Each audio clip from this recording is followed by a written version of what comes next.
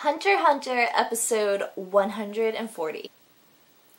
Now, I have read this election arc in the manga, but that was years ago while the chapters were coming out, and I don't really remember specifics of what happened. But this scene, when Leorio punches Ging, is my favorite part in the entire arc.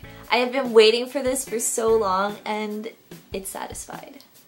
In the manga, I'm not sure if they made it clear if Ging saw that punch coming, because I think he just punched him, but in this episode, I think he definitely noticed that the punch was coming and he just let it happen. It was so funny just seeing him just unconscious. Yeah, he's quite the character. And afterwards, when he punched him, when that Zodiac Bunny girl said that you'll find today's footage on the Hunter's website, you can like rewatch the punch over and over again. It was pretty hilarious because I actually did watch the punch over and over again. That was my favorite part. And then the entire audience started cheering, which clarifies that I don't think anyone actually likes Ging. Which brings me to my impressions of Ging. So I started watching Hunter x Hunter probably about 10 years ago during the original series, and then I also read the manga as well. So I was pretty young when I started watching, and Ging to me was just so mysterious, and he did all these amazing things, and I just looked up to him. And then once he finally appeared a couple episodes ago, and then also when I read it in the manga, he showed up just looking all raggedy and just grimy, with just unshaven, and apparently no one likes him. Now that I'm older and I understand it a bit better, he's kind of an asshole. I mean, he did abandon his infant son to go live out his life and dreams and do fun stuff. Don't get me wrong, I love Ging, but he is what he is.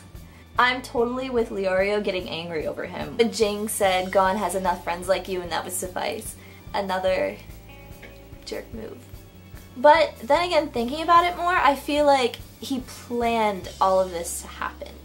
You know what I mean? Just like when he planned out the rules and for that all to happen, how he predicted that would all happen. Or maybe he predicted Leorio would get upset and he would punch him or something. Because he definitely saw that punch coming, right?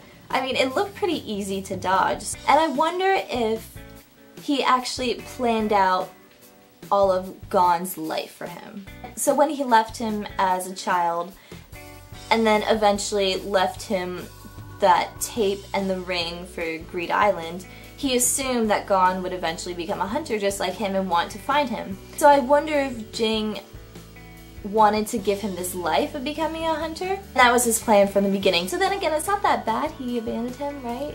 I guess. Did anyone else get squeamish when, I think her name is Subone, she peeled off her fingernail? Ugh. And when Aluka goes, "Give me the nail of your pinky?" She is so terrifying. Most terrifying character in Hunter x Hunter, at least for me. I've been terrified of her for a long time. Overall, amazing episode, as always. I cannot wait for next week. I love Tuesdays. Tuesdays are my favorite now because I just watch Hunter x Hunter all day. Also, Kurapika appears. But basically, that's all that really mattered to me in this episode. I don't really make reviews of animes. This is my first time doing so.